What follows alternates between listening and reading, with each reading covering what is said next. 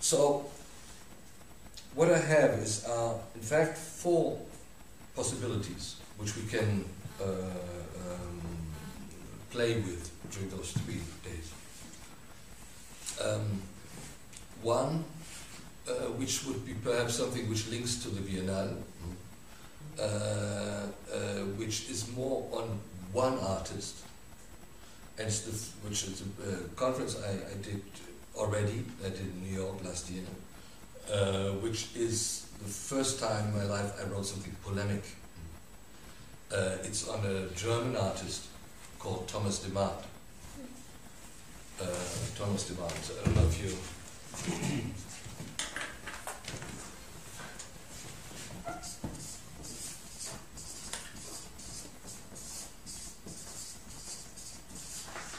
Thomas de Maat. How do you spell the family name? D-E-M? D-E-M-A-N-D. Like demand, demanding. And the conference was called Pictures on Demand.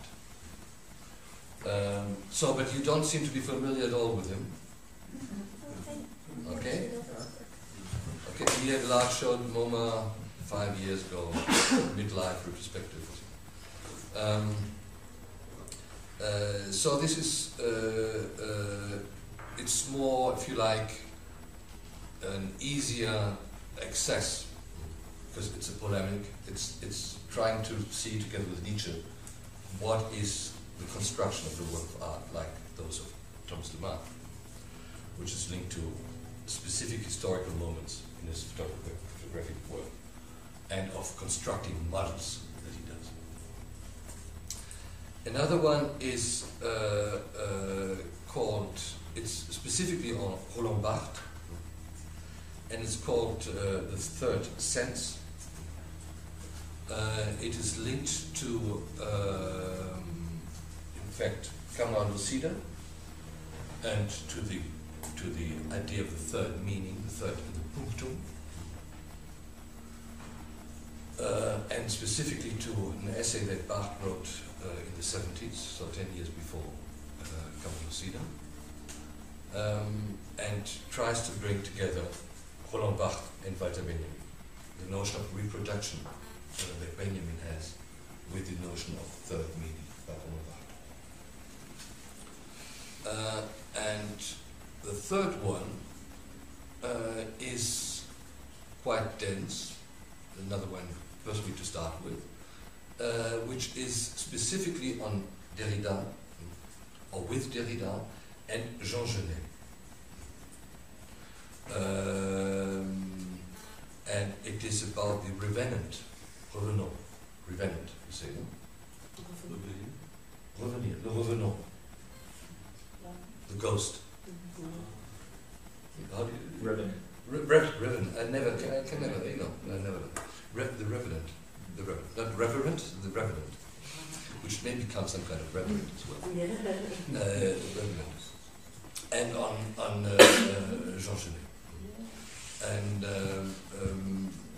this is some years old already, but I'm taking it out again because I'm doing a large exhibition on Jean Genet right now, just preparing it, on the bordel, the whole house, and Genet's play, which is called The Balcony.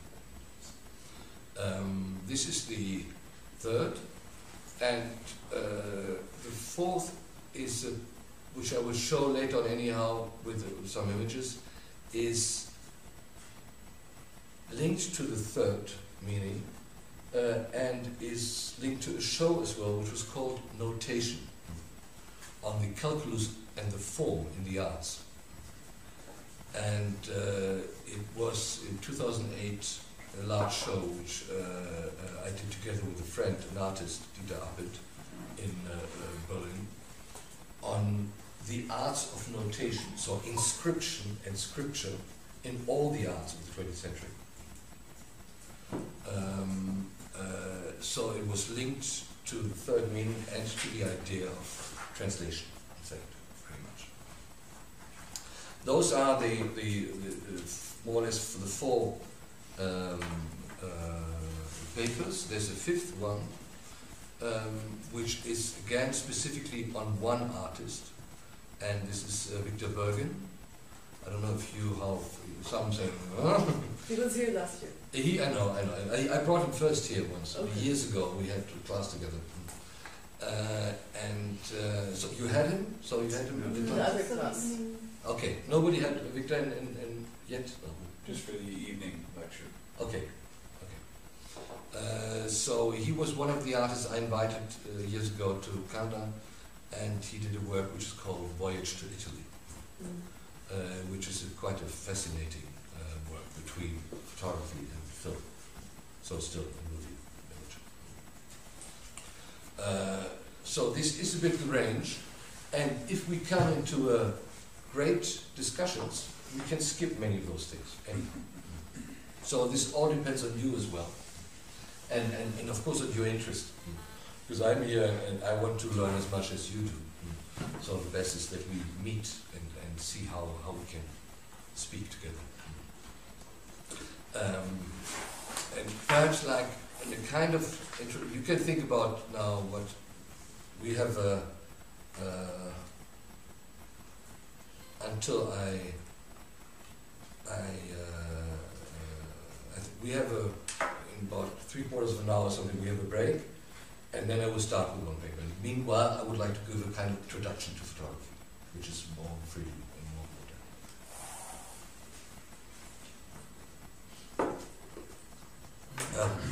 modern. Because, I mean, if you have read Roland Barthes, École Normale Supérieure, you may wonder why Barthes wrote this book. And I have to ask, have you all read École Normale Supérieure? Can I say, or is someone who has not read? So if you've not, in between you have to ask questions as well. So again, we can share, because otherwise you will not get it. If you have read École Normale Supérieure, you know it is a book essentially about death and time. And in between death and time, there is the loss. And it is the loss of his mother, of course, of Barthes' mother, who died in 78. And when Barthes wrote this book, he wrote it very fast to reflect upon his mother. And that is to reflect about loss, and like he says about photography, that loss is always about the partial object. So if we lose something, what we think that we have lost was already the replacement of something else. It was already a substitute. So even if we think we found what we lost, it is not what we lost that we found. What we found. So those are the three main ideas, I would say, that Barthes has in the École Normale Supérieure. And which are put up on two different levels. The most familiar level we all share is the level that Roland Barthes calls the studium. What? The studium. Yeah. Studium. Like study, but Yeah. in Latin, studium. Is the studium. And as he says, the studium is based on the paradigm of the cultural knowledge that we share. Depending, of course, on the culture in which we are. But this is not of any interest for Barthes in which culture we are. As if you're more familiar with Barthes, you know that in between his very structural, linguistic writings of the 60s, photographic message and all he did about structural linguistics, as said on Balzac and others, And Kamolosida, there is the book on Japan, The Empire of Science, which changed Barthes' life completely, because confronting a complete different culture. So, but in Kamolosida, it is not the question of culture, which culture, it's just that the studium is a reading of images, of photography, of photographs, which is a reading that we can all share. We can have a consensus by this reading, because we identify. And so it is a reading, as Barthes describes the studium, which goes from the eye to the photograph. And of course you can imagine it's a reading that Barthes is not at all interested in. And certainly it is not his reading of this small photograph out of the winter garden, Jardin d'Hiver, that he had, and he has been writing. He wrote the whole book of his mother, a photograph of his mother. He wrote the whole book about. And which is not, of course, reproduced in Kamolosida. And if you see the book, Kamolosida, you see there are lots of photographs in there. But in the first writing of the book, Barthes did not want to have any photographs in there. None. And when he brought the book, the manuscript, to the Gallimard and the Cahiers du Cinéma, they said, "Dear Roland, we can't do this. You cannot do a book about photography without photographs." And he refused, and then they convinced him to bring photographs in there. The ones you know, some are very famous. But in the end, as you, having read it, you know, he was not really interested in those photographs. So the other level is the level which is for him the most important one, which is what he calls the punctum. So, punctum, where he says that something is pointing at me, which is more Lacanian reading of photography. That is, that not only am I seeing, but by what I see, I'm seen as well. So there's a gaze put at me, I'm looked upon. And so the difference to the studium is that whereas the studium, our gaze, which is by the cultural paradigm gifted with power, goes onto the image, and this punctum, there's a power coming out of the image, it tells us, but we do not know what. We cannot name it. This is the punctum. All we know is that there's a kind of vulnerability which we us, how do you say, which we are, how do you say this, which we realize or we are remarking. We are touched. Somehow we are touched. So it's a game, and we are not active, but the photograph is active, or what is on the photograph. And this is the punctum. And Barthes says very clearly, and there's a debate that's been going on for a long time between some people, but I think he says very clearly that this punctum can only be because it's in time and out of time at the same time. It has three different levels of time. It has the time, which is the famous phrase in the Kamolosida, saite, it has been. Or like Laura Mulvey says, it was now, which is beautiful. If you imagine, it was now. I mean, if you, with this, with this, it was now, you have everything with this photography. I have to write this down. It was now. Even if you understand it, I write it down. It was now. So who did you say said that? This is, in fact, it's Laura Mulvey. Laura Mulvey, Laura, I don't have to write. It's Dante, Laura, and Malve. Great cinema historian and theorist, one of the best, I think,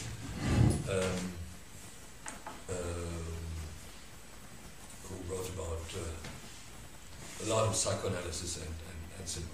And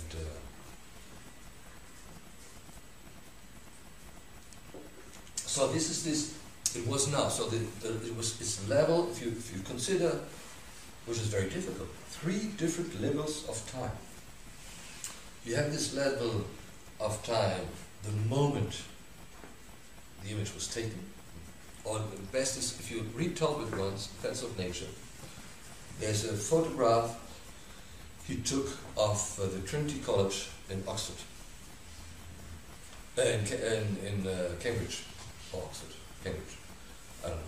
And he enlarges the photograph, and it's one of the photographs in the Pencil of Nature. They were glued on paper, and then the printed text was beneath. And then he writes, well, I took this photograph, but it's only by enlarging that I realized the time in which I took the photograph, because I look at the clock on the photograph, which I didn't see before. So of course, taking the photograph, there are different times, but we don't know because we didn't take the photograph. But there's one time at the photograph, and there's one time which is the time where we look at the photograph. And then there's a time in between, which is the most curious time, because we do not know what is this time in between. Could be a time of expectation, could be a time of suspense, could be a time where what is in the photograph, what was taken, has been suspended, really in the sense of aufgehoben, in the dialectical sense that you may know from Hegel. It is only aufgehoben, suspended, because a decision has not been made yet, has not been drawn yet, aufgehoben. So it is still within, if you like, a critical state, this time in between. Or you can think like the French philosopher Jean-François Lyotard. Jean-François Lyotard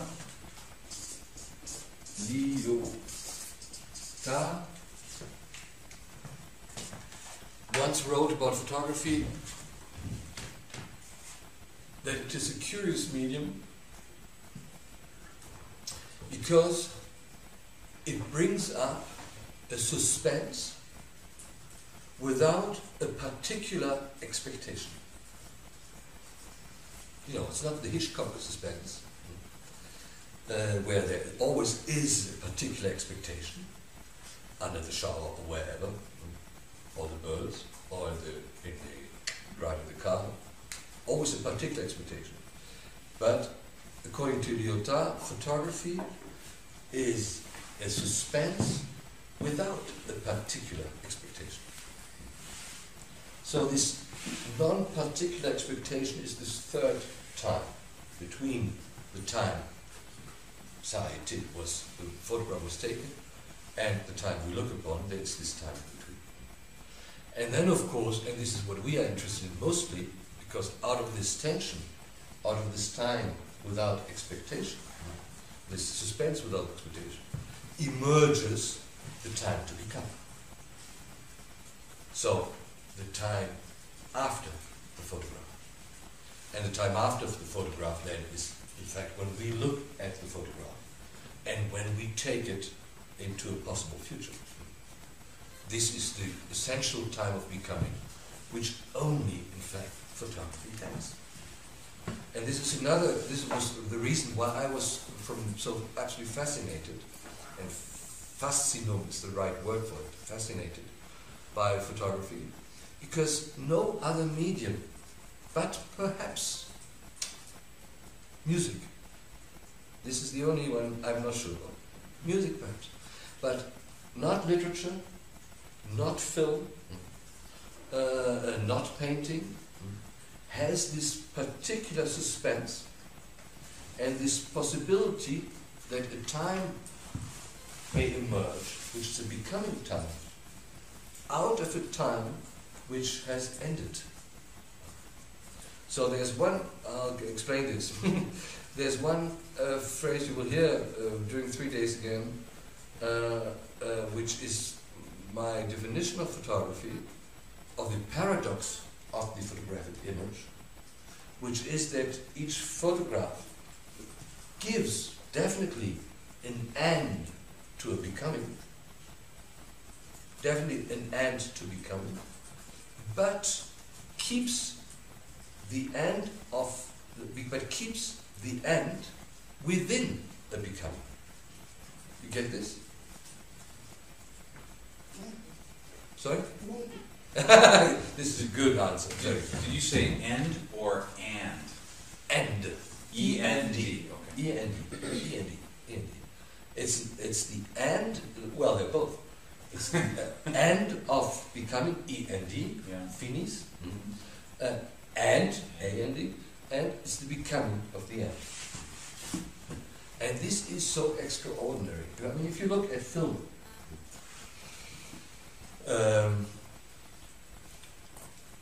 24 images a second. And within it, we all know that we cannot see the singular image, 1/24 of a second. We don't see it. We can't see it. So I will, during the 3 days, I will show you some images, photographs, by a French artist, and you don't have to write up because I'll write up later on, who's called Éric Pierre, who was in fact an actor and came to photography, but never did photographs himself. All he did was studying film, the 24 images a second, in film archives, New York, Montreal, Paris, and different. But where we need, for the 90 minutes to view the film, he needs about 2 days, 3 days, because he is looking at each singular image. And then, where he likes, he makes a photograph of this image. What's his name? Roland de Pierre, like the round stone. Roland de Pierre. I'll write this later on, when I show the images, but we'll tomorrow or after. He takes images out of the sequence and is giving another time, of course, to this image. By many reasons, I don't want to explain, I'll explain when I show the images. Because one image of the cinematographic film, the singular image has its very essence in giving birth to the coming image. So it is within this image, of course, that the coming image originates, even though there may be a montage, so the next image is completely different. But it remains within a symbolic level of time, of continuity. And this was, whereas in photography, of course, it's not. It's the guillotine, like Derrida was saying. It's ram. And this is the essential difference. So there's always this catastrophic element within photography. It is a catastrophe, in fact. It is coming after and giving the end as a medium. Or if you like, when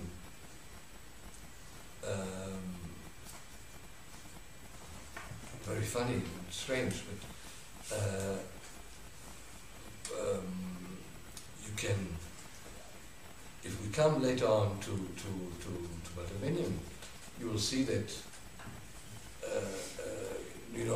one of the essential books of Walter Benjamin was the origin of the German Baroque drama in the 20s,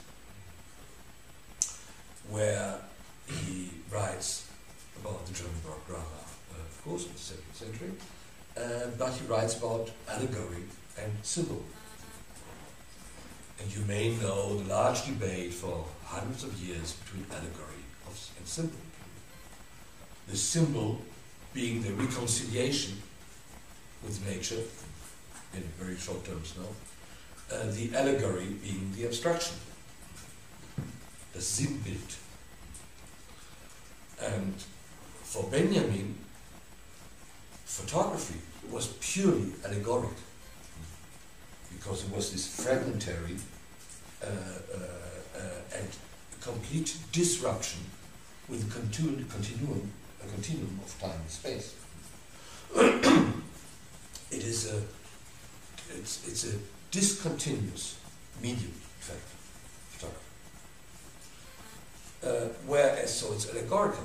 And furthermore, it is in a certain way, you may call it des-anthropomorphic. Des-anthropomorphic. Oh. So it's not anthropomorphic, it's des-anthropomorphic. Des-anthropomorphic. Whereas on the symbolic level, film would be a kind of re-anthropomorphization. I mean, film, as you all know, up till we came to the digital, or the electronic, let's say, was made of singular images, but the film itself, this is its essence, is considered as being moving image. So it's only by moving the singular image that film becomes film, very simply. So, coming back to after this slope, Barthes, as you know, didn't give anything on cinema. He was really, the only interest he had was written in a short essay by Roland Barthes, which was called En sortant du cinéma, getting out of cinema.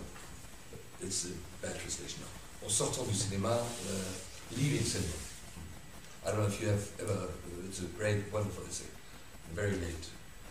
And the other link that Barthes had to cinema was, he describes himself in a book which was only published after his death. He didn't want it to be published before, which is called Incident, and his journal, his journal intime, where he describes how he was going to pawn cinemas in Paris, looking for company.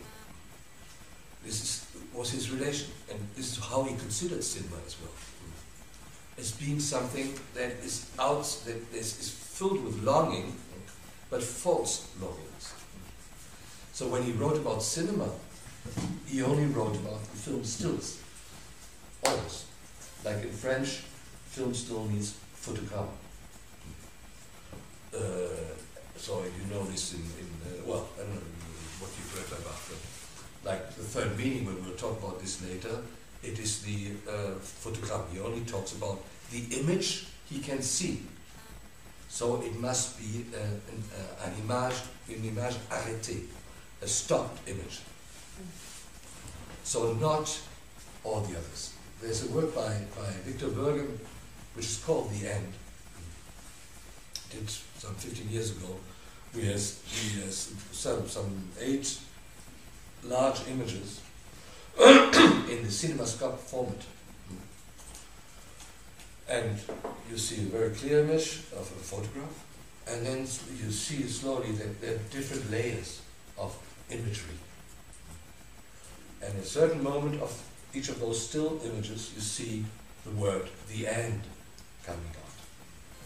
And those images are done digitally out of different cinema images, which he layered one upon the other one, to express that there is no singular image, but the only singularity by cinematographic images is the hallucinatory that we have going into cinema. But this is more fun. So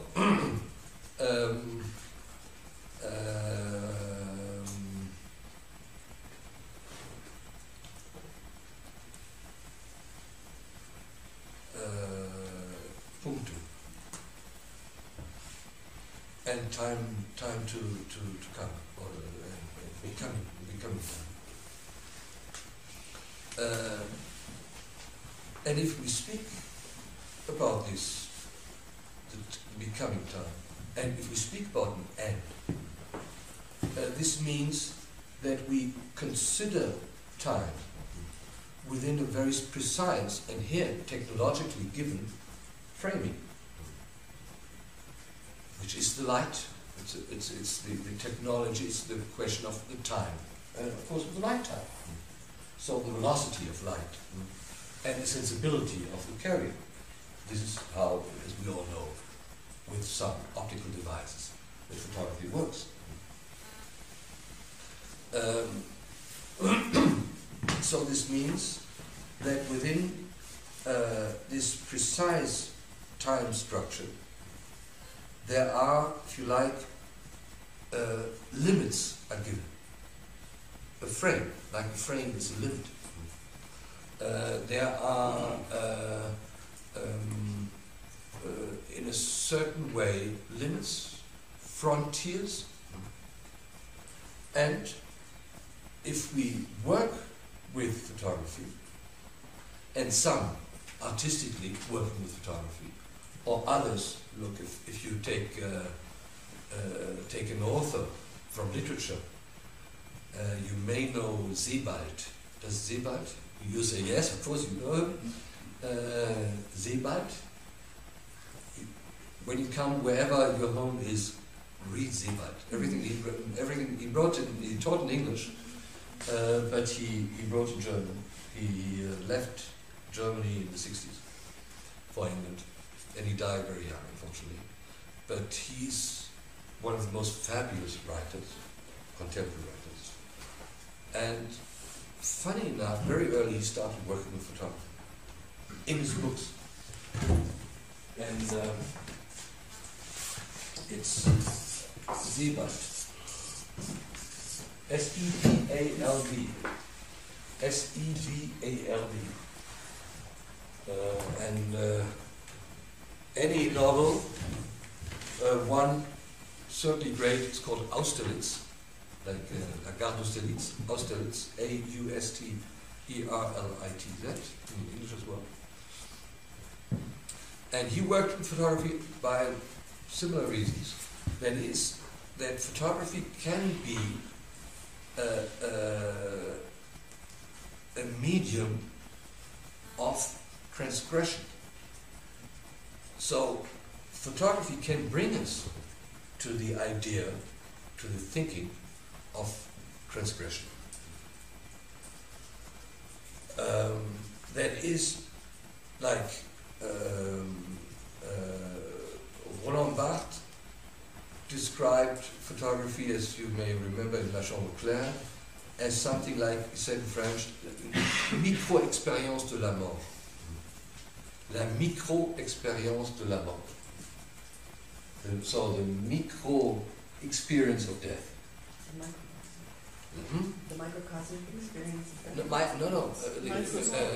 Not microcosmic. Nothing micro. Nothing cosmic. The micro experience. So the smallest experience of death. Not micro or macro. Not microcosm or macro. Micro experience. And which it is the word that he took over, in fact, by Georges Bataille. Lots of names. Bataille. B-A-T-A-I-L-L-E. By Georges Bataille, who in his book on eroticism writes about orgasm as the micro-expérience de la mort. So it is the same notion, and Barthes consciously, of course, knowing Bataille's work excellently, took this over. So we will come, and this is what I'm again, a large part of my interest, that within this medium, it brings you possibilities to consider the world in different ways. And in, of course, not only different angles, which is done by the medium itself, by the question of perspective. But as well, when you consider photography as being a specific momentary constellation of time and space that photography brings together and disrupts at the same time. And now looking at you, I realized I have some images, but I can show you later. I mentioned the Lebanese artist Walid Raad before. Walid Raad, he created an artist group in the 90s which was called the Atlas Group. And it's a parallel La Fondation Arabe pour l'Image. He left both now, but and there were a couple of artists working together mainly in Beirut, and they worked with the archives of the Lebanese Civil War. The true archives of the photographs, mainly thousands of photographs. They they got grants from Getty to buy photographs. They bought lots of archives, and then they made narratives out of those photographs. So in fact, they, how to say this in English now, fictionalized those archival works. It's a documentary for fictionalized, is it? Yeah. But by fictionalizing them, they authentified them. So they made a vault that is bringing them into fiction in order to enhance the authenticity of those photographs which were done, for instance, from assaults, car assaults, car bombs, at precise moments in Beirut in the 60s and 70s. This is one way, of course. But and I've bring back to parties. But so those moments that, for me at least, within imagery, you only have with photography, brings you to an extraordinary range. Mainly, if you work in a way where you think that your own work, whatever it is you're doing, may not be important, or may be very important. Doesn't matter. But certainly, it is, by its singularity, of a high relevance for the whole social and political body in which we live in. And considering photography, and if you go on the flea market, and now, I don't know why it's now, but now you have tons of photographs. You go in Berlin, in Straße des 17. Juni or wherever, you have thousands of photographs. And they range from the carte de visite of the 19th century. They're all like, you know, on a like a hill. Not a hill, Haufen. What is a Haufen? Ein Haufen. Yeah. How do you say it? You know, an amas. Like, you know, wherever. You bring everything together and then you have something. Pile. Pile. And we come with pile, we come later to pile. Like, they're piled up, or you have those cases and there are hundreds of thousands of photographs torn out of albums and everything. So, you know, if we say photography is disruptive and disruption, imagine how many disruptions follow the moment the photograph is taken or developed. It's extraordinary. So, all the time between, as we said, a suspense without expectation, is so filled with continuous disruption. So you have all the possible contradictions, paradoxes within the becoming of the end, becoming of the photograph. which is absolutely extraordinary. This is why photography is so interesting if we think archives. If you read, or if you have read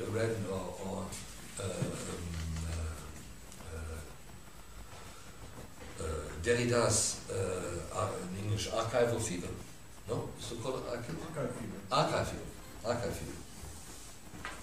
Of course, there, because he's speaking about the traces, it is a link which it is intimately linked to photography, at least to the idea of analog photography still. So all those narratives and non-narratives. I mean, imagine that we are thinking since the 80s within narratives, the notion of non-linear narratives is there, mostly then linked to the digital, the non-linear and the digital. But of course we know that literature for a long time has had, and since the 18th century or 17th century, lots of non-linear narratives. And certainly we know by photography that it's the, for me, it's the utmost of non-linearity in possible narratives that follow a photograph. So photography is by definition non-linear because it's a point. It's a point in time. There's no line to be drawn anyhow. And the difference to film. Film is on a line even though by montage it may shift constantly.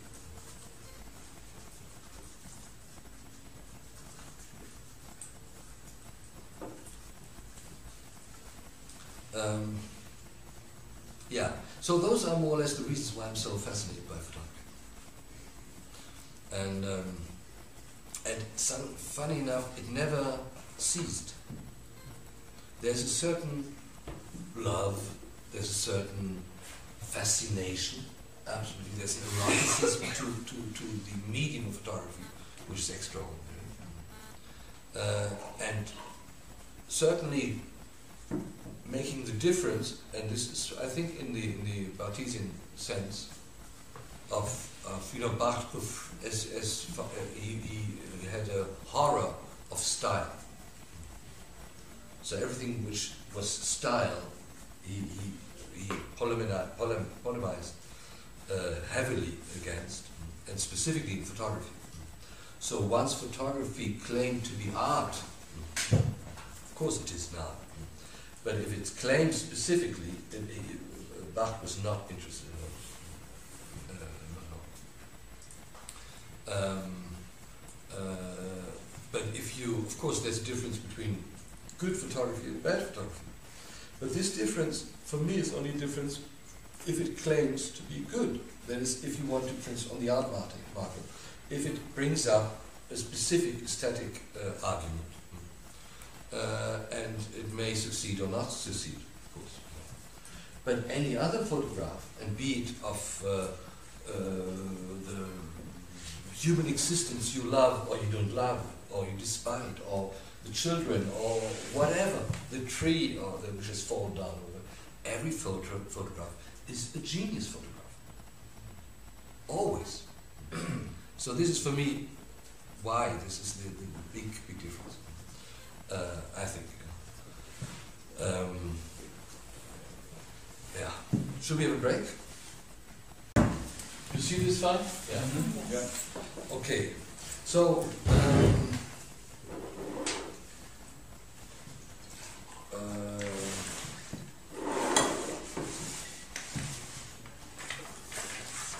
the paper I'll be giving is I can email it to you.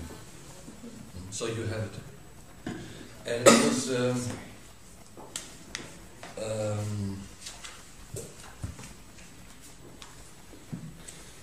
was a conference in Cambridge.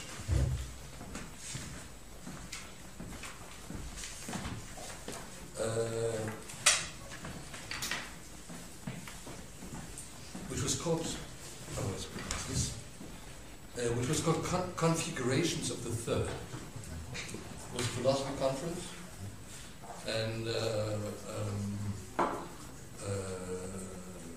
and this was the keynote, but linked specifically to Bach and Beethoven.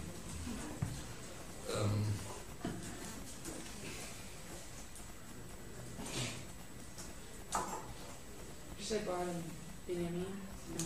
Yes, Barthes and Benjamin.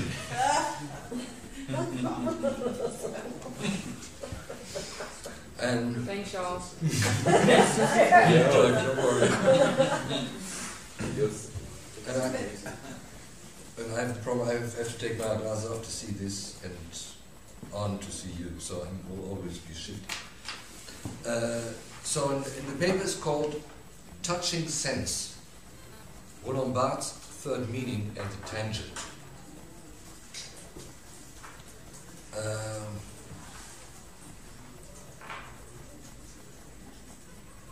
And when they invited for the conference, they had there were two pictures, and one picture was a painting of the Swedish painter Hammershøi, and it was a room, a painting with a room, and several doors, and each door seemed to be opening another door. It was a kind of Piranesi space, infinite space. And there was a second image, which was by Escher. You probably know, most popular, the endless spheres and by Escher. Those were the two images. And this is why the conference was called the third, because how can we escape duplication? Is in the infinite something else than duplication? Okay, so there's a small epigraph, which is by Jacques Derrida, out of his book, which is called Klee. Klee is the book that Derrida wrote in the 70s on Jean Genet. I don't know if you're familiar. If you're not familiar with it, you will become familiar with this book, because we'll have another talk about it. So I'm not explaining, but it's a book about family and reproduction, and Jean Genet, who was homosexual. And the whole book is one of the most extraordinary books that Jacques Derrida wrote. It's like a brick, thick thing, and everything is written in two columns. One is on Genet, and one is on Hegel, and Hegel's idea of family. And when he brings Genet to Hegel, he opens windows in the column on Hegel. And when he brings Hegel to Genet, he opens windows in the column of Genet. It's an extraordinary. Unfortunately, when they made a small edition, folio edition, they forgot the columns. So the whole idea didn't work anymore. But it's, if you have any chance, it's a brilliant translation to English, and a fairly good one, which came out 2 years ago. Okay. So, and the quotation by Derrida reads, "I am already dead" signifies that I am behind. I am already dead signifies that I am behind. So let me start by alluding to two images. A painting by the Danish painter Wilhelm Hammershøi, I just mentioned, called Open Doors, and a drawing by Escher with 3 spheres. While 2 doors, Hammershøi, or 3 spheres, Escher, established a relation by juxtaposition, set off against one another, and forming a sort of ideographic pair of respective interpretations. The third is not complementary to the two, but figures as an intrusion and opens the configuration. Evidently, we all have the tendency to appropriate the third by opening the triadic structure of symbiosis. So, Saussure, linguistic. The triadic structures of semiosis, rather than dismantle this triadic structure of signification by some unnamed third, some outsider, some alterity, someone or something that is not recognized by signification, that may or may not have a presence. This unnamed third escapes appropriation. It can neither be added nor subtracted to any field of being. It is allegorical without a nomenclatura. You know, traditionally allegories had specific nomenclatura. From when you went in the iconologies, you had up to the early 19th century, in order to be able to explain the paintings. So you went through the Louvre with the books, the iconologies, in order to explain the symbols or the allegories in the paintings. So there was a specific use of allegories, of course, in painting. But here, so the third being allegorical without a nomenclature. The third emanates as it disappears in the process of transformation, or more probably perhaps in the process of translation. It is here that Walter Benjamin and Roland Barthes may meet, and what had been technical reproduction for Benjamin may very well be associated with what Roland Barthes called the troisième sens, so the third sense. And the third sense, I say sense, in the small article that Barthes published in the 70s was called the troisième sens, and Stephen Heath translated it into English, and I think in a very problematic way, because he translated it by saying the third meaning. But the troisième sens, le sens, is not a meaning. Ce n'est pas une signification. So this is very important. So this is why it's called third sense and not the third meaning. What Barthes called the troisième sens, or later in his last book published shortly before his death, La Chambre Claire, ou comme on aussi dit, the punctum. So troisième sens and punctum are on one. Both, if I may say so, Benjamin and Barthes met through photography and its unique allegorical shape. Both were not interested in the photographic images, the style, the studium, but in the intricate relation into which the gaze enters when revealing otherness in the photograph. It is a very intimate space that opens with photography. Not a space of gain, but a space of loss, of melancholy, as Freud put it. A loss profoundly felt without being able to be named. You know, this is the difference that Freud makes in his essay on melancholy between mourning and melancholy. Mourning is the loss of an object which is identified, so you can name the loss, whereas melancholy is the loss of an object that you cannot name. Before getting closer to this relation, and by taking a deviation, I would like to show you an image you may be familiar with. It has become an enigmatic picture for the second half of the 20th century. In German, der Fleck auf dem Spiegel, der den Atemhauch schafft.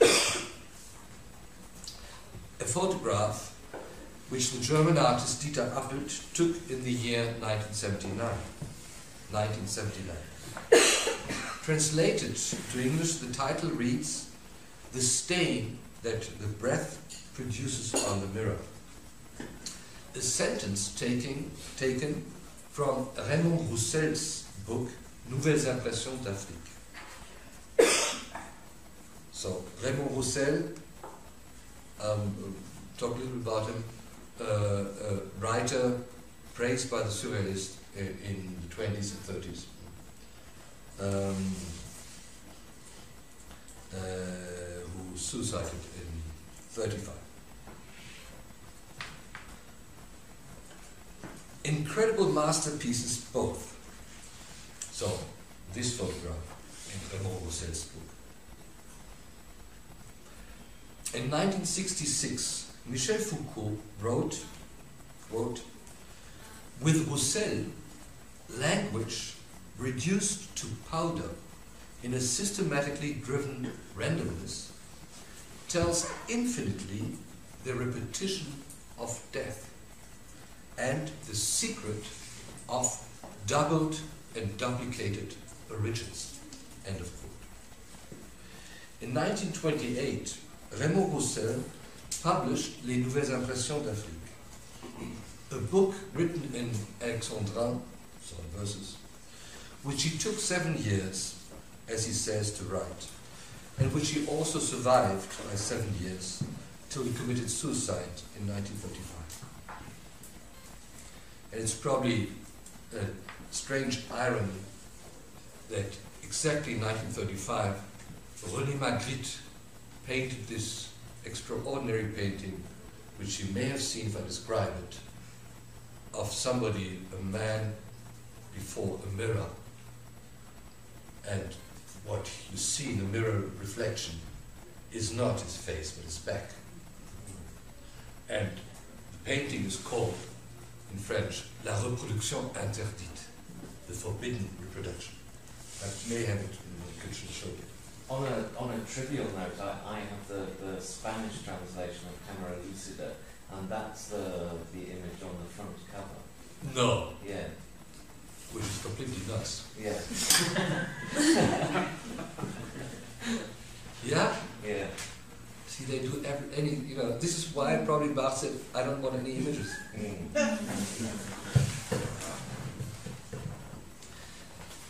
It is impossible to say what this book, so Raymond Roussel's Nouvelles Impressions d'Afrique, 500 pages, big book.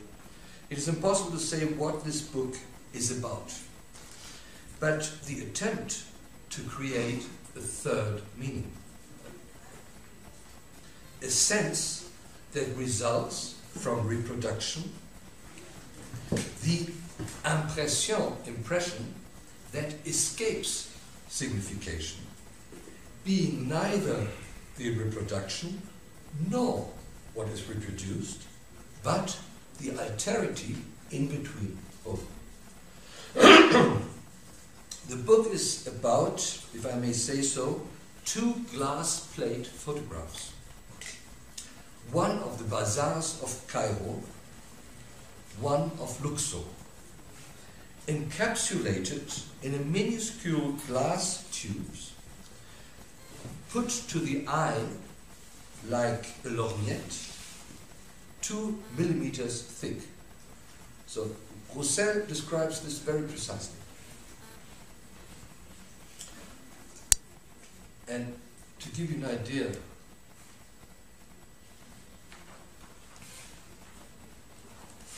this is very out of focus. No, that's okay. It's not a good quality. This is a photograph of the, in fact it is Luxor, it's Cairo, it's the market in Cairo, in around 1860.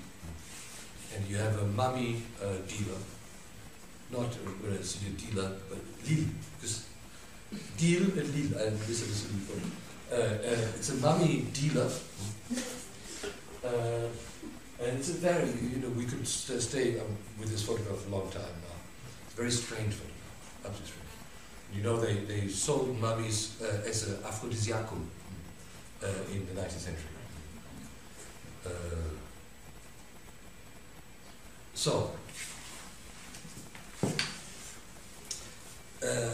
So the book Impression d'Afrique departs from two small glass tubes, very small, with two photographs in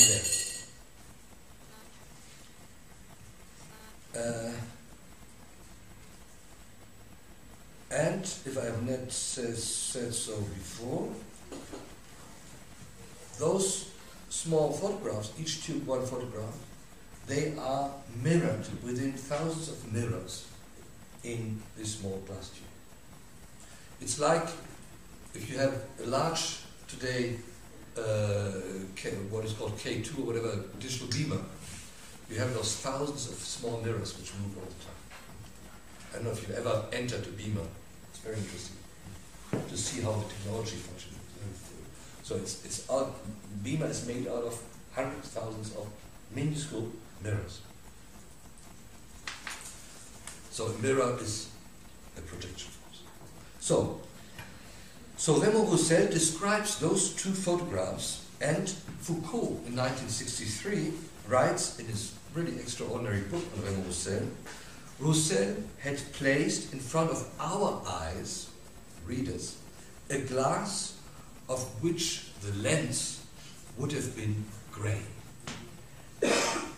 All signifying structures are brought to a threshold where the mirror anticipates by forwarding the things it reflects through constant topological deviations.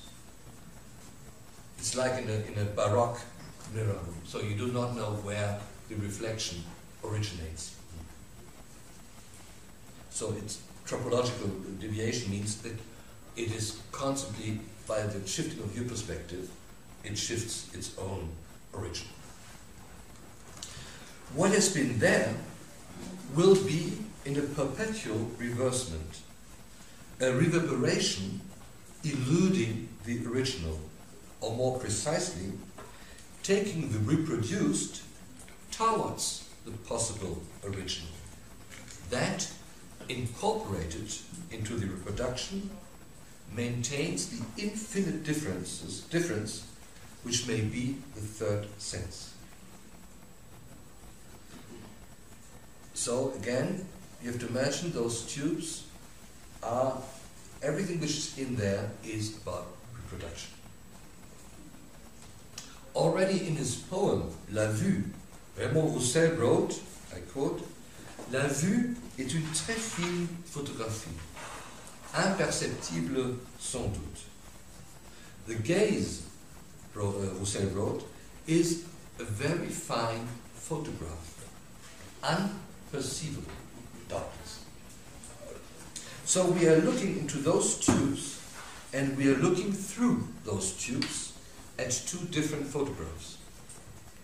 The thin glass tubes produce an effect of mirroring, an Escher effect, a mise en abîme, a télescopage.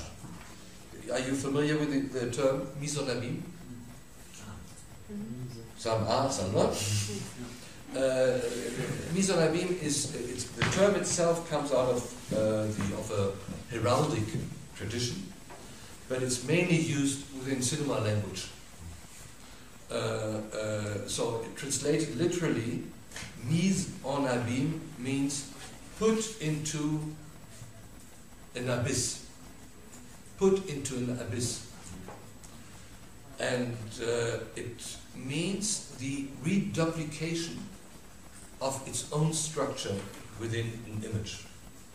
To give you the example I like most is, if you've ever seen Wim Wenders' Paris, Texas, and there's a certain moment when anyway, the father and son, he drives on a pickup in LA, and one of those extraordinary highway slopes, which is an allegory already of cinema. And the son is sitting on the back of the pickup. The son is looking back, and father, of course, driving, looking forward. And the son is eating cheese. And the cheese is the cheese la vache qui rit. And la vache qui rit, some of you may know as well. It's very, in America, it's the only really lots of sold French cheese. It's really the worst one you can get, but it's sold enormously. On the picture, you have a smiling cow, la vache qui rit, and the cow has an amulet around the neck, and on the amulet is a cow smiling with an amulet around the neck. So this is the mise en abîme, the reduplication. This is what mise en abîme means. And another word for this kind of mise en abîme exists, was brought up by Jacques Lacan, referring to the mise en abîme of signifying structures, of the signifier and the signifier. And where Lacan speaks about Joyce, about Finnegan's Wake, where the if you've read or looked into it, Joyce always works with neologism on the one hand, but he works with phonetic scripture and specific layering of the signified and the signified. And Lacan brought up this wonderful word for this, télescopage. You know, the télescopage. Telescopage is on one hand is the telescope, the Galilei telescope. So you have, and then you how do you call this? You extend and you bring it in again. This is called the telescopage. But on the other hand, in the 19th century, when you had the first train crashes, they were called telescopage as well, because when the train crashed, the wagons, they crashed into each other like a telescope, just like this. And for Lacan, the way Joyce wrote and problematized signifier and signifier was a telescopage, where the signifier and the signifier crashed. So, and this is a bit with Rousset's book. So, and it is linked to the mise en abîme. So the thin glass tubes produce an effect of mirroring, an Escher effect, a mise en abîme, a télescopage, where each tiny square of time is reflected upon the other, creating endless palimpsest surfaces. It is like an echo that retains the complete chain of signifiers but spreads them all over, like in a grammatological cataclysm.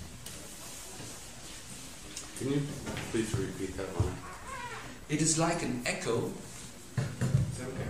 For me, it's okay. It got very dark. Yeah. Well, I mean, later on I come to this image, then we can go to. Yeah. It is like an echo that retains the complete chain of signifiers, but spreads them all over, like in a grammatological cataclysm. You know,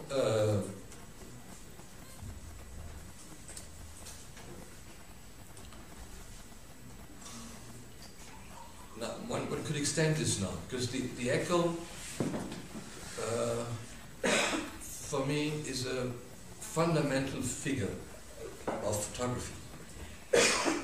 But it's the echo, the Ovidian echo, the nymph echo. And I don't know if I should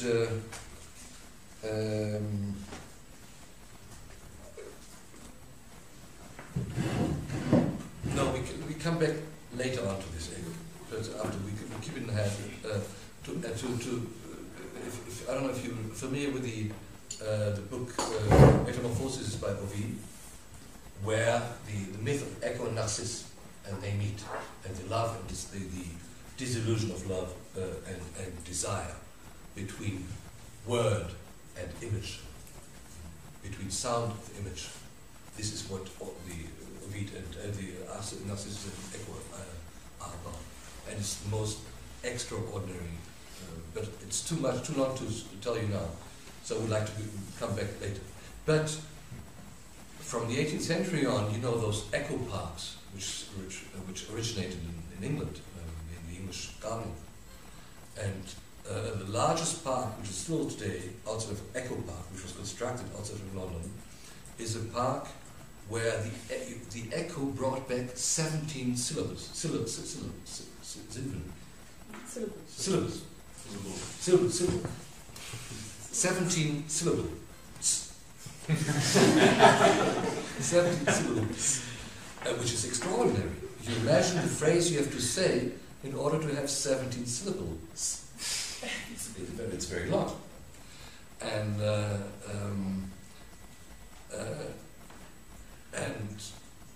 of course, it gives us the idea, and we always have the idea, and this is that the echo could somehow give an answer to our questions.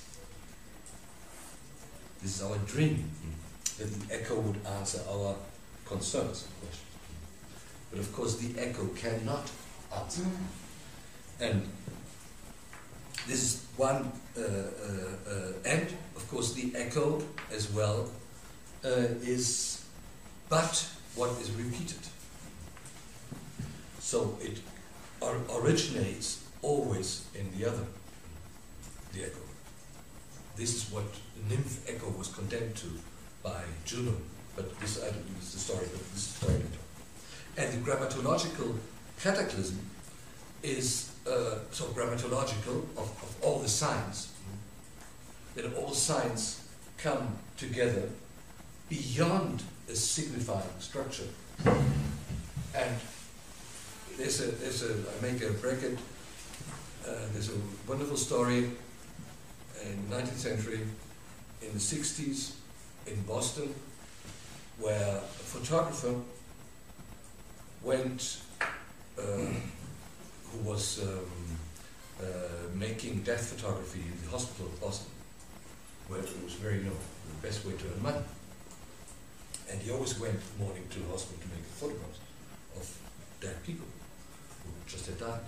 And he met always somebody on the way to the hospital who had a very high front, big head, and looked very interesting and said, well, I don't dare to speak, I would love to make a photograph of him. But he didn't. And one day he was called to hospital to make another death photograph, and who was lying there? This guy, dead. But they did not know why he died. And it turned out that he was a scientist. And it turned out further that he was a linguist. It's a true story. I mean, you could read the story in the journal, in the Bulletin Universel France. And so they tried to see why he died. Then they came to the idea he was an intellectual, so his heart was in the head. So they took out the brain of this man. And they looked at the brain, but it looked fine. And then the photographer, about 100 years before Antonioni's blow up, said, well, could I have this brain? And I'll bring it back to you, but I have to make some slices. And he took it back to his laboratory photography.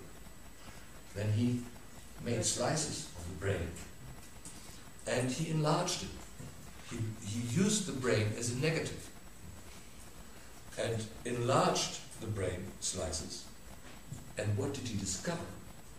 All kinds of linguistic signs. Demotic signs, hieroglyphs, rune alphabetic signs, and so on, so Arabic signs. But they were all together. So there was a complete disorder, in fact a grammatological cataclysm as well, where everything came, there was no signifying structure anymore within the sounds. So this is why then the photographer said, well, he died of a Babylonic disorder of languages. This was it. It's a great allegory of photography. So, back. Even while Raymond Roussel, with a meticulous order, is breaking into this atomized structure of dispelled fragments within those tubes, the photographs themselves have already ruined the representation and ruined already any attempt at resurrection, extinguishing the referent that reflected the light of the becoming image. Photography is the singular medium, this is the phrase, that puts an end to the becoming while maintaining or suspending the becoming of the end.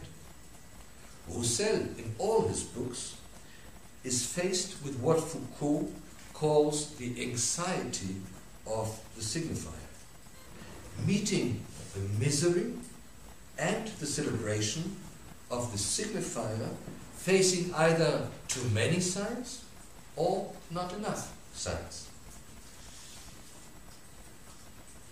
Now, in the work of Appelt, the impression one, so this work, perhaps we could just briefly.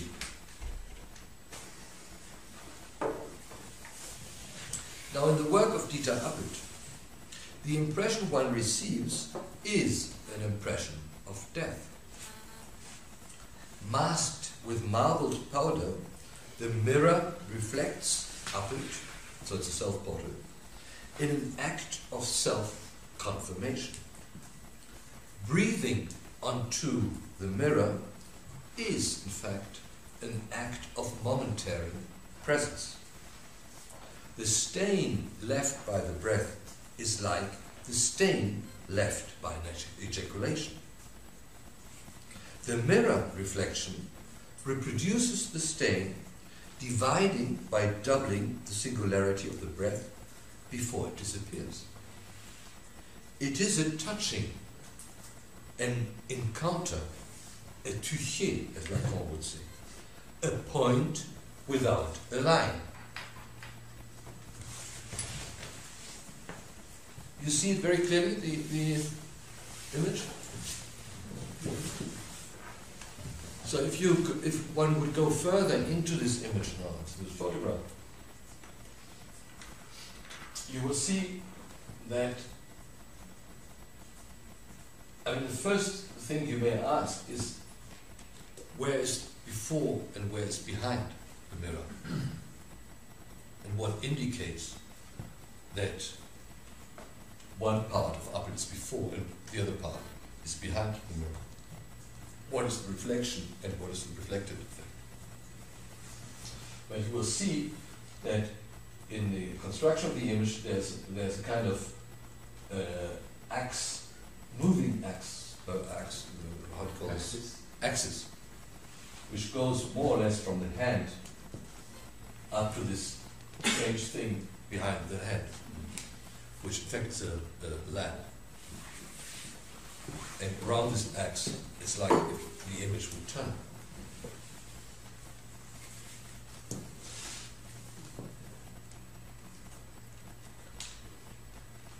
Roland Barthes, so a point without a line. Roland Barthes, in his book on Japan, wrote about the point without a line, the haiku, in fact. A child taking a photograph without putting a film into the camera.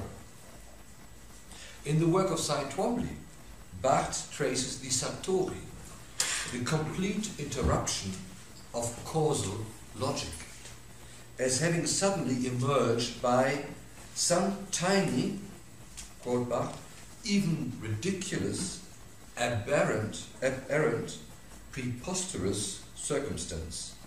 The subject wakens to radical negativity. The subject wakens to radical negativity, which is no longer a negation, but adds. This wakening, which is neither epiphanious, nor surrealistic, nor cathartic, is taken up again in numerous of his writings on the image, from the Rhetoric of the Image in 1964 to the Camera Lucida in 1979. While in the Rhetoric of the Image, Barthes calls the third message of a photograph. So, if you have not read it in the Rhetoric of the Image, you have the iconic message, which is coded, and you have the linguistic message. So both messages on an information level, it's the linguistic, and on an iconic, the image, they are both coded. But he speaks already there of a third message of a photograph, and says this is the iconic message without code. In his 1970 essay on some of Eisenstein's film stills entitled The Third Meaning, Barthes develops what he calls the obtuse meaning. The obtuse meaning. The meaning beyond signification. A meaning that is neither on the informational nor the symbolic level. The third meaning, the obtuse meaning, is not situated structurally. The obtuse meaning is a signifier without a signifier. Whence the difficulty is naming it. Whence the difficulty in naming it. My reading remains suspended between the image and its description, between definition and approximation. If we cannot describe the obtuse meaning, this is because, unlike the other one, the obvious meaning, it copies nothing. But how describe what represents nothing? The third meaning cannot be grasped by any meta-language, such as criticism. It is discontinuous. No exchange is possible, no economic exchange. The obtuse meaning maintains a permanent state of depletion. It is in the Camera Lucida that Barthes develops his theory of the studium and the punctum, leaving completely behind his own linguistics, structural linguistics, and semiology, in favoring psychoanalysis. So, for the order of the imaginary. The punctum, this small mark we put into writing as to indicate the end of the phrase. This is one of 57 definitions that the Littré lists up for punctum. The punctuation pictures the rhythmic and musical notation of the reading sense and of the reading's sense. So it's doubled sense. This is why the translation of meaning, the third meaning, the troisième sens, is so false. We apprehend the temporality beyond the grammatical tense of the phrase. In terms of space, the point, the punctum, claims a point of view from the reader, or the view. Paul Klee, you know, the German painter, Paul Klee, and teacher Bauhaus.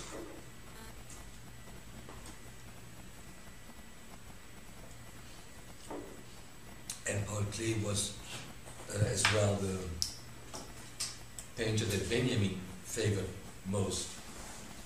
And the painting by Paul Klee, Angulus Novus, was the origin for his philosophy of history, his thesis on the philosophy of history. Paul Klee, in his Grammar of Elements and Form, written in 1928, so some years, about 15 years in fact, after Kandinsky, in the beginning of the 19th century, 20th century, Kandinsky wrote this book on the point and the line as the origins of painting. And Benjamin's task of the translator, we come to this later, was just written 2 years before Paul Klee wrote this grammar of elements and form. So Paul Klee writes, I quote Klee, about the question of what is the point. So not what is the point, but what is the point? The point is not without dimensions, Klee says. It is an element of surface, infinitely small, which as an agent executes the zero movement. So this is extraordinary. So the point in Klee's thinking is a point of zero. It's not a point which is inert or of inertia, but it's a point of zero movement. So there is movement, but there's no zero movement. That executes the zero movement. That is to say, it resumes itself in its existence. As soon as the pencil touches the paper for more, the line appears and the point disappears. The point, Klee goes further, is cosmical. It is a basic element. All, Klee wrote, up to today I haven't really understood this, all sperm is of cosmic nature. The point is cosmical because it is situated at the intersection of different directions. The line results from the ideal tension between 2 points. Result, the arcade. The point is brought into movement and gives birth to a constitutive figure emerging from construction. Sorry, could you rewind a little bit? It's situated at what? The line results from the ideal tension between 2 points.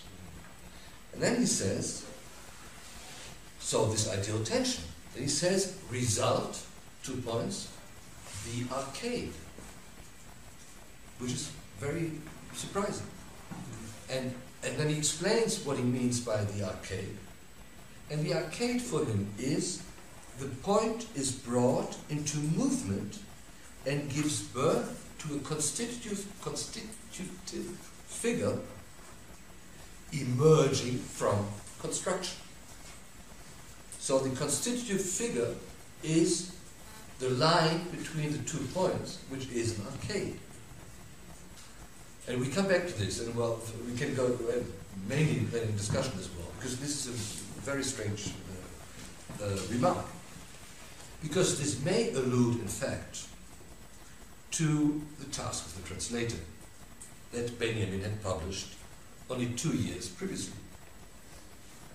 And I remind the sentence that Walter Benjamin brought in this task of the translator, which says, for if the sentence is the wall before the original language, the word for word is the arcade. For if the sentence is the wall before the original language, the word for word is the arcade. Benjamin makes this remark in relation to what kind of translation? And we'll come to this later. So, sense originates and ends with the point. The point encloses the gesture of giving and of a forthcoming closure. Louis Marin remarks that the point, though it may be seen as the most banal and ordinary accident of the act of reading, may also be considered as the breathing of the text. The point considered as the breathing of the text. And you may see another breathing here without. As Marin says, the point is the minuscule an imperial index of the blank. It remarks the neutral. It neutralizes the secret voice of the I, this I. It remarks the neutral, it neutralizes the secret voice of the I. End quote. The point marks the instant as an inevitable but sense-taking presence. By marking the space between the signifiers, we are pointed at by something. By a movement yet to be taken, in arcade, so the figure, as Klee says, between 2 points. By a movement yet to be taken, in arcade, as Klee wrote, and as Benjamin had developed, or as Barthes thought in what he called an inverted book. A book that would report 1,000 incidents by not permitting one single line of sense. 1,000 incidents by not permitting one single line of sense. So it's the same. It's like those tubes with Roussel effect. There is not a line of sense. And it's the same with all what we consider with the fragmentary. And it's the same what we consider with the point where we come to. So the inverted book, a book that would report 1,000 incidents by not permitting one single line of sense. And you may know that Flaubert, there were 2 figures mainly in the 19th century. One was Flaubert on the Rage Tree book and Nothingness. And Flaubert says, it was his dream to write about a book about nothing, but this nothing might not be named as nothing. So his dream was to write a book without any narrative.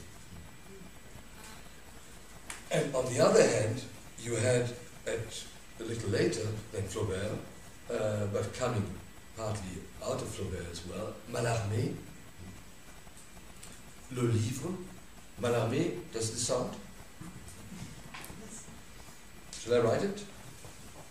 Mallarmé, M-A-L-L-A-R-M-E? Yeah. Okay. Mallarmé, when his idea of the book was linked to the nothingness, but from another dimension, because his book was supposed to be infinite. So with millions of possibilities, since it was a book to be read in a mise en scène, not mise en abîme, it was the same, but in a mise en scène, jointly, like staging the book.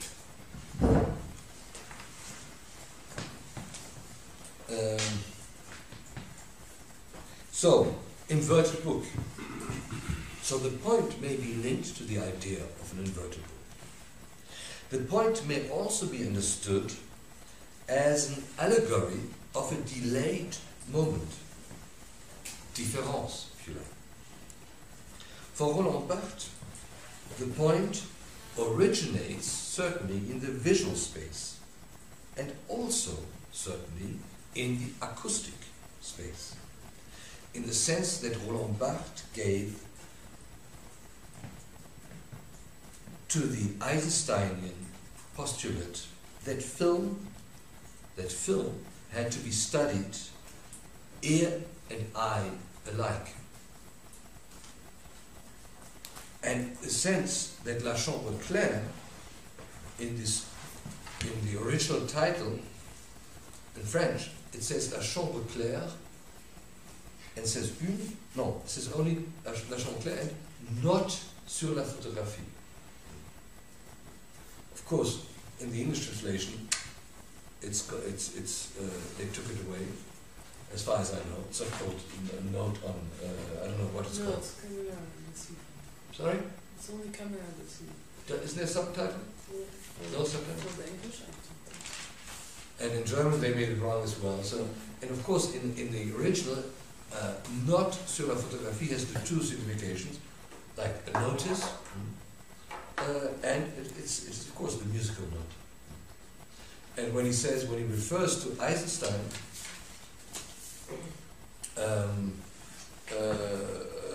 film has to be studied ear and eye alike. He refers to the Eisensteinian dialectic of montage.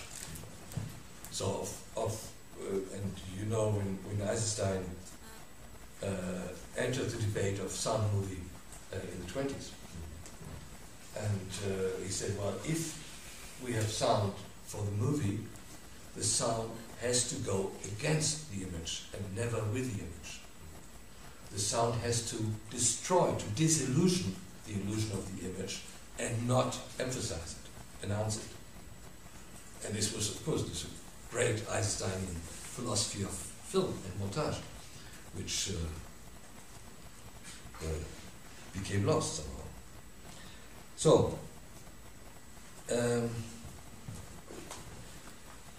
but anyway, so the punctum would be within visual and acoustic space.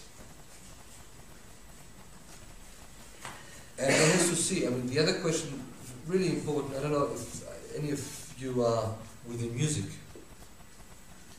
No? Yeah. Yeah. Okay. So because there it's really a big question, and we may come in a discussion to this. Punctum in music, I think very important. The punctum that, according to Barthes, meets, touches, and wounds the spectator exclusively in the photograph or in the film still, is the third sense, is by definition, by its very delirious constitution, not discursive. So the punctum is not discursive. So, but you know, if you think the arcade, figure of translation, Benjamin, the arcade, the figure of construction from point to point by constitutive figure, as Klee says, for painting. But consider this point, now with Barthes, to be, by very definition, not discursive.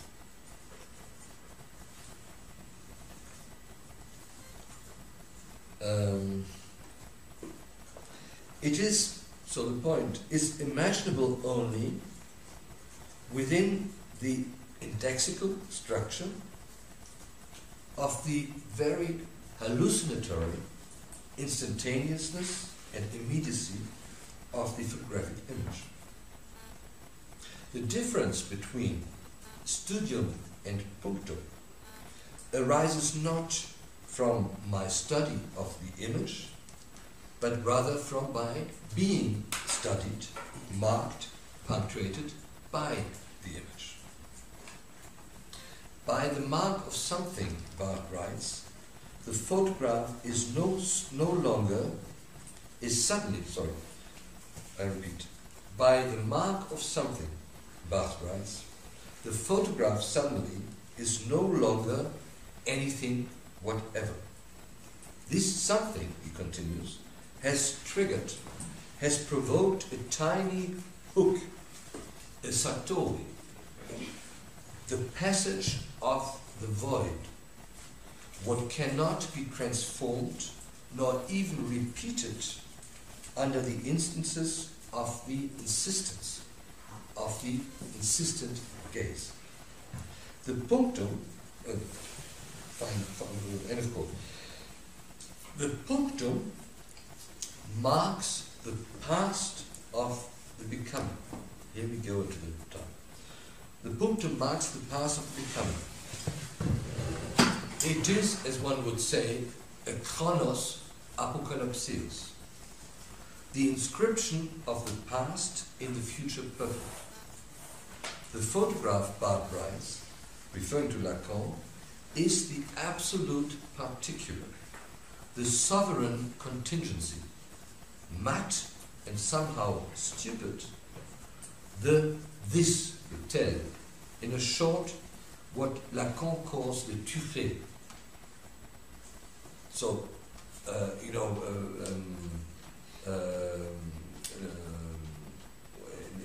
Lacan's seminar on the tableau, Lacan speaks about the tuché as being the random encounter, and on the symbolic level. Tuché is the encounter with the real, but completely randomness, and tuché is the figure of randomness.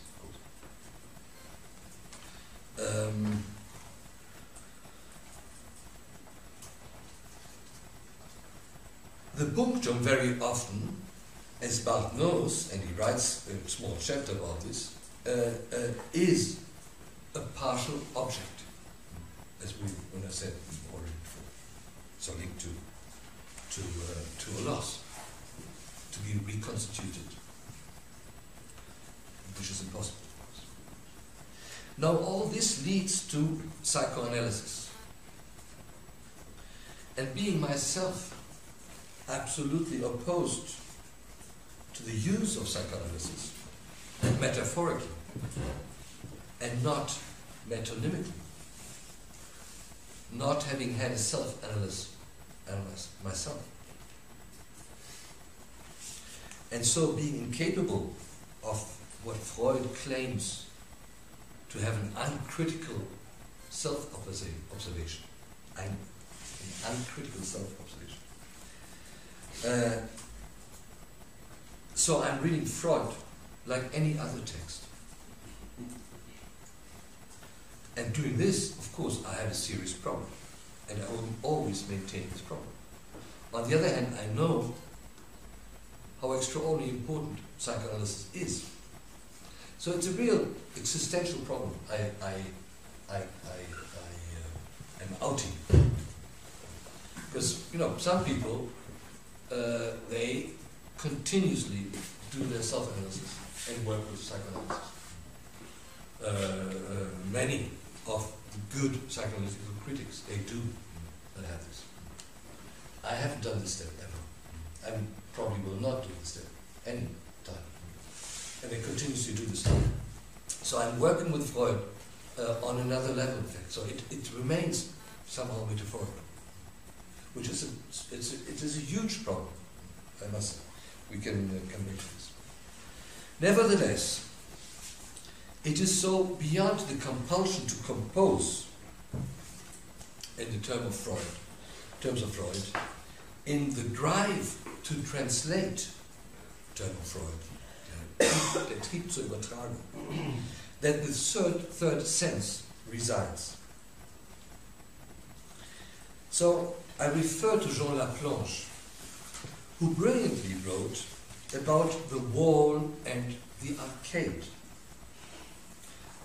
about Benjamin's essay on the task of the translator. And I would like to remind you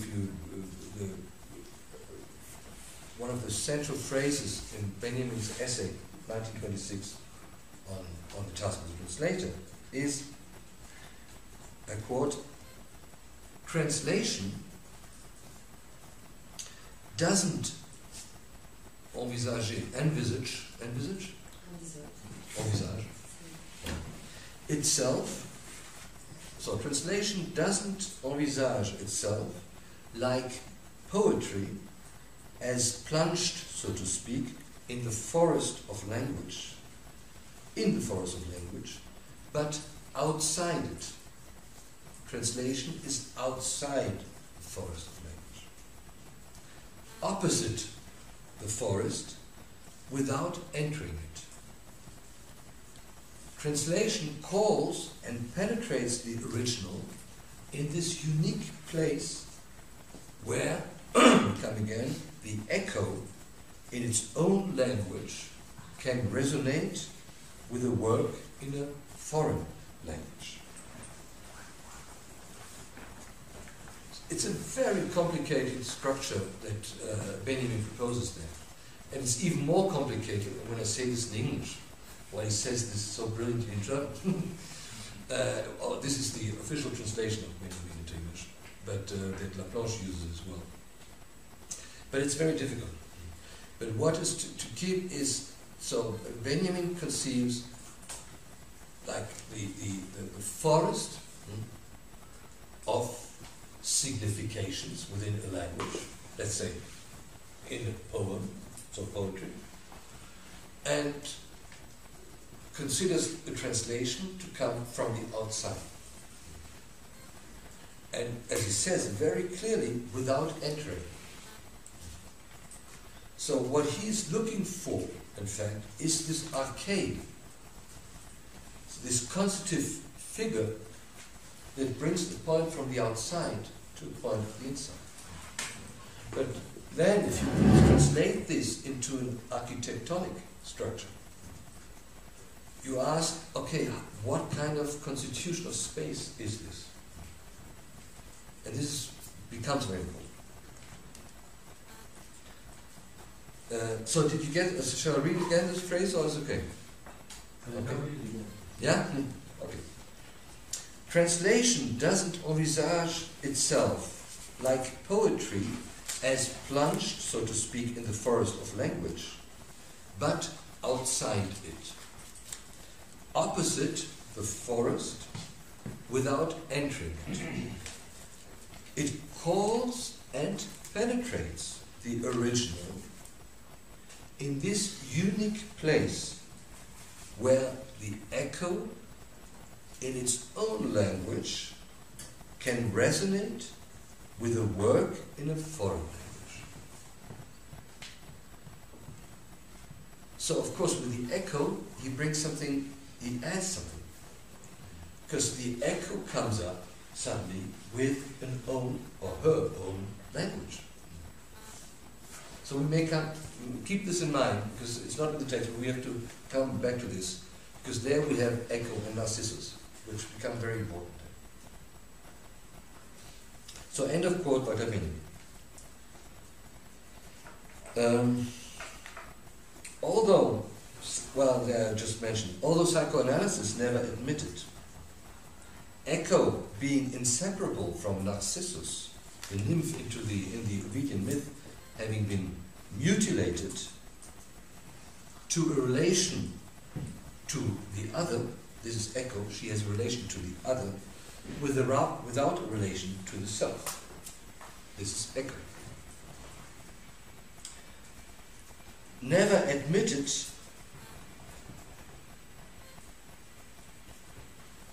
so psychoanalysis, if you read a little in psychoanalysis, you will realize that since Freud, you always have the figure of Narcissus. You never have the figure of echo. She doesn't appear. Very, very strange. The only one who brought her up once was Derrida. Even with Lacan, echo is inexistent. Astonishingly enough. So in the myth, I will tell you a little more about the myth later, but this, from here you have to know, in the myth, echo, so being mutilated not to speak, but only to repeat the words of the other. She has no relation to the self, but only relation to the other. Whereas Narcissus, looking in the pond, has only a relation to the self, without relation to the other. And those are allegorical of the two figures that Ovid brought together in the myth. So there are two different relationships, which are, as we know, essential and constitutive for the social being, or for being.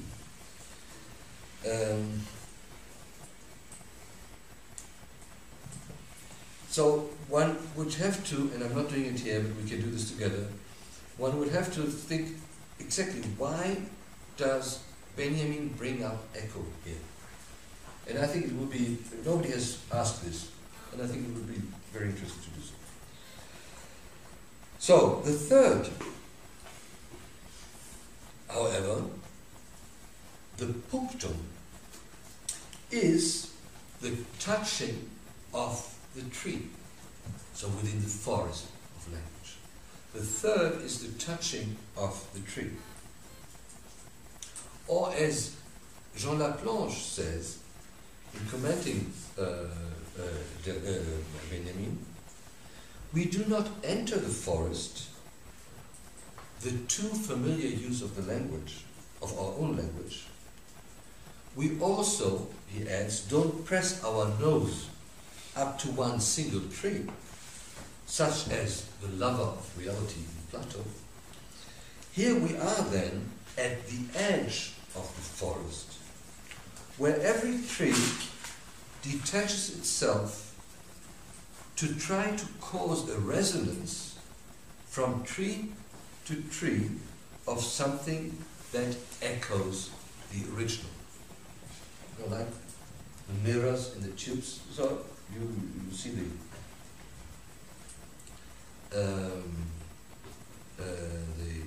this link.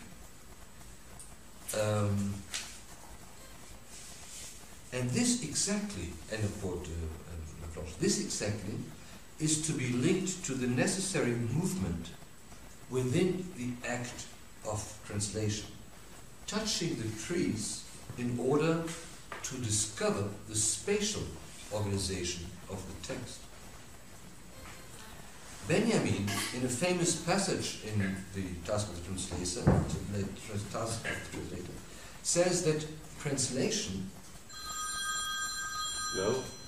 Oh yeah, here he calls. He will say, "No, I never said this." Sorry.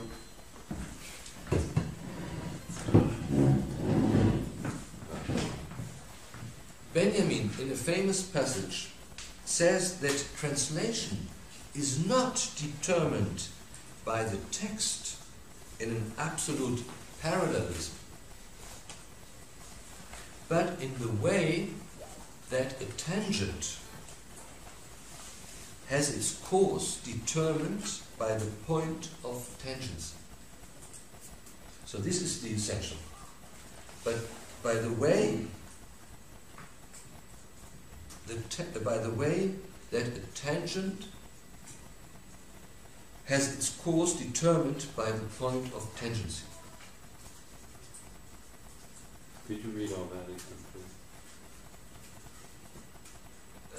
I can tell you, it's probably easier. In a passage of his text, Benjamin says that the translation is not determined by a parallelism between the text to be translated and the translation.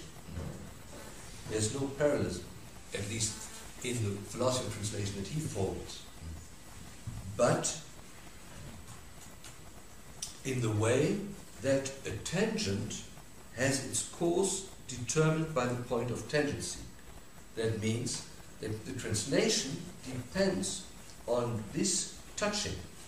So this point of touching, this punctum, which marks, in fact, will be marking the volume, the space of language, the trees, the forest, as it marks the translation and where the translation goes. So as we all know from geometry, in the school at least, the tangent touches and goes off.